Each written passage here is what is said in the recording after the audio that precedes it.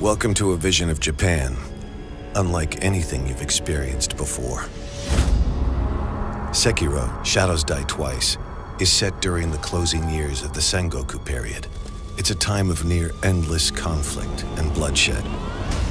Journey into this unforgiving world shaped by violence, and discover what secrets await in the shadows.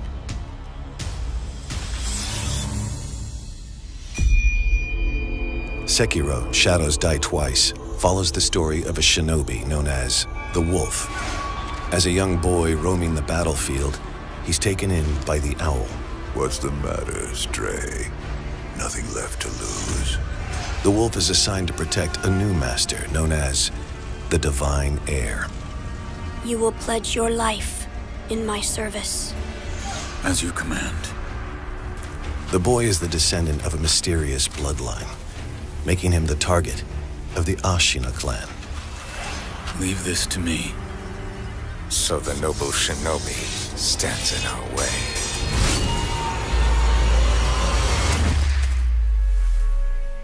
You must never forget the shinobi code. If your master is taken, bring him back at any cost. What is this? The Wolf's prosthetic arm changes how he fights. This mysterious shinobi tool can be outfitted with an arsenal of powerful items, like the grappling hook. Use it to explore new areas or gain a tactical advantage. Break shields with the loaded axe. Drag enemies closer with the loaded spear, or set them ablaze with the flame vent. Stun and confuse enemies with shuriken and firecrackers, or deflect heavy attacks with the loaded umbrella. Mix these powerful tools with your sword to find new ways to kill ingeniously and tip the odds of the fight your way. Combat in Sekiro Shadows Die Twice requires strategy, and the same tactics won't work against every enemy. A master shinobi must be both aggressive and versatile. Deflection is just one way to turn an enemy's attacks into an opportunity. Each deflection will deal damage to an enemy's posture. Keep it up, and the enemy's posture will break, leaving them vulnerable. Use this critical moment to land serious damage with a shinobi death blow. Enemies at times will use perilous attacks that cannot be blocked. In these situations, you'll need to make a split-second decision. Will you risk great harm to yourself and attempt to counter the attack? Or will you use this moment to fall back and prepare for your next move? Success against stronger enemies will come down to learning their distinct tactics and responding with your own unique offensive and defensive maneuvers. You'll also find that certain situations allow for a silent approach. Use your blade for a quiet takedown. Or eavesdrop to gain vital information about your enemies. In Sekiro, Shadows Die Twice, you won't survive every encounter, but death is not always defeat. The wolf has his limited ability to return from the dead using resurrection. After resurrecting, the wolf is vulnerable. If he's killed, it will mean losing valuable resources and potentially other, more personal consequences. Performing a shinobi death blow or resting at a sculptor's idol will allow the wolf to resurrect once again.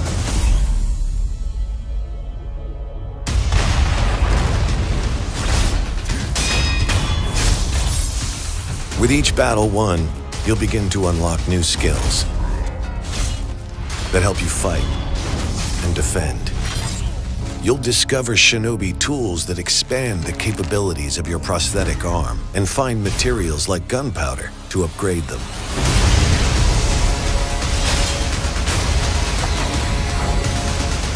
Your journey into darkness will be fraught with challenge and surrounded by death. But if you execute different strategies in battle and leverage the powerful tools in your arsenal, you can rise to any challenge.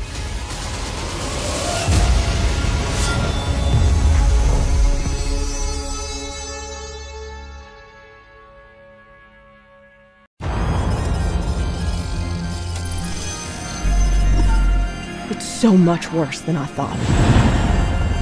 We'll drive the Nazis out of Paris, just like Daddy did back home. No phone calls, no letters. He just vanished. My agents informed me that he left the country under a false identity about 4 weeks ago. What the hell is this place? Codename Blackbird? Paris Catacombs? That's your lead. He's in Paris. You know, if we say something, they aren't gonna do jack shit. Well, I guess it's just up to us then.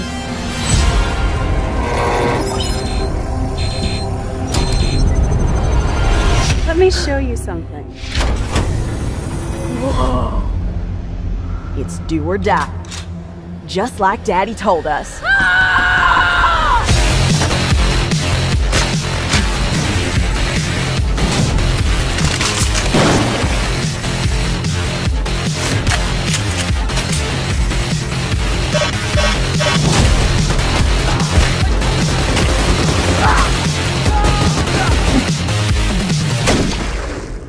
Fuck yeah!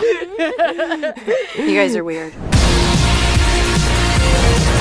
If BJ fucking Blazkowicz doesn't want to be found, no one on God's green earth that's gonna find his ass. We got this shit, sis. Fucking A.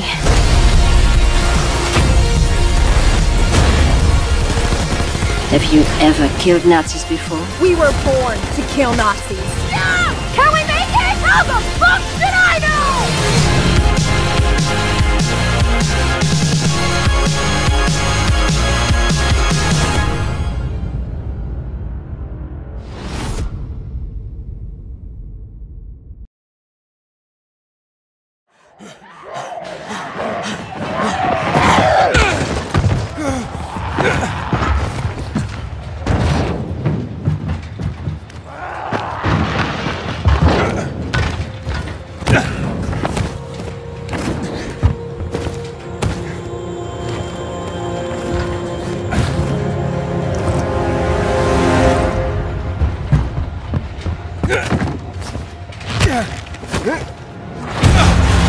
Dying Light 2 features a functioning ecosystem that reacts on multiple levels to the things you do and the choices you make.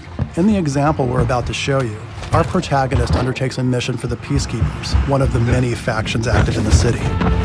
They want you to negotiate with two survivors who are controlling and hoarding a water supply. Are you going to insult us with another final offer? Let's say you choose to carry out the Peacekeepers' orders, one way or another. Stay back! After this, you'll start seeing a significant change in the city, as access to the water supply has allowed the Peacekeepers to bring stability and develop the area. There's even running water for the people at street level. And that raises their morale and allows you to replenish your energy on the go. But there's a cost to this. The PKs have a rigid approach to law and order. So while the streets may be safer, it's only safe for those who side with them. So if you get on their bad side... Now let's return to that moment of choice. And instead of killing them, you choose to team up with this group to supply water in the black market. As you will see, this creates a very different set of consequences for the city. With water being a precious currency, it brings you access to new resources and trade.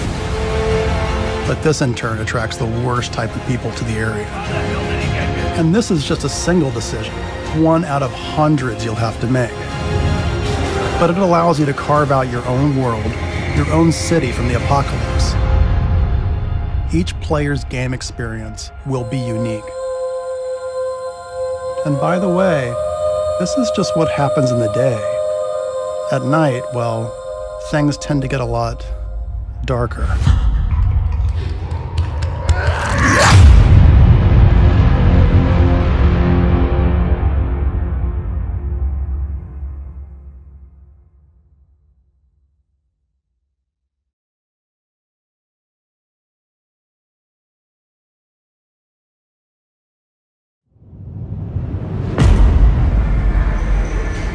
In 2077, they voted my city the worst place to live in America. Main issues, sky-high rate of violence, and more people living below the poverty line than anywhere else.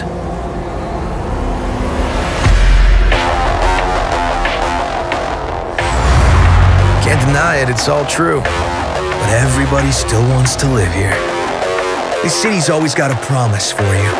Might be a lie, an illusion. But it's there, just around the corner, and it keeps you going.